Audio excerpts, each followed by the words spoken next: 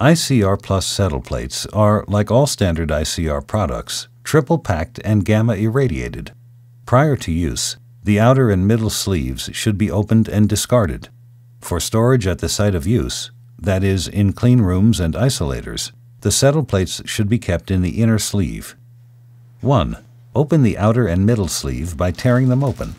The indentation in the upper broad seam makes it easy to open the sleeves without applying force. 2. The red dot is an irradiation sticker. The red color indicates that the product was irradiated.